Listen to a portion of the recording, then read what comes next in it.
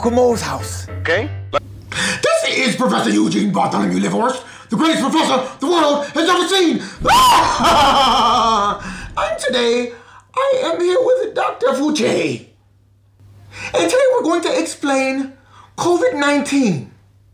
Now, COVID-19 has changed the way of our life. But guess what? Dr. Fujay has created a vaccine to help our bodies fight off the virus. Doctor, can you please explain what else the boys and girls can do so that we all can stay safe? Hello, boys and girls, this is Dr. Fujay. There are 3 things that you can do to remain safe during the pandemic. Number 1, wash your hands after every single activity. Number 2, stay 6 feet apart from others, respecting your friend's personal space. And finally, number 3, wear a mask. I know that wearing a mask is uncomfortable, but you have to wear a mask. Did you know, when people get sick, it's because of the tiny thing called germs? There are many different types of germs, including viruses and bacteria. Germs can make people sick. You can get germs on your hands when you touch objects and when you touch other people.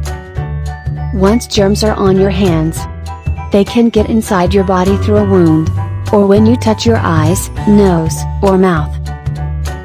Most common infections, such as colds and flu, are spread through touching. Germs can also spread through the air when an unwell person coughs and sneezes. Washing your hands is the best thing you can do to stop the spread of germs. It is particularly important to wash your hands at the following times: after playing, after using the toilet yourself, after touching pets or other animals, after touching a wound, after your hands have become dirty, before eating the food.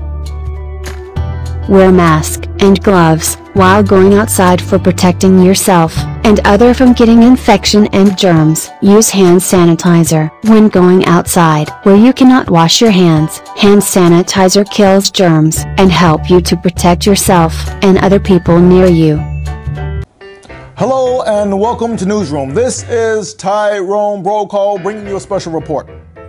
Which month has the worst GPA or grade point average? December. Knock knock, who's there? July. July who? July in court, you're going to be in jail.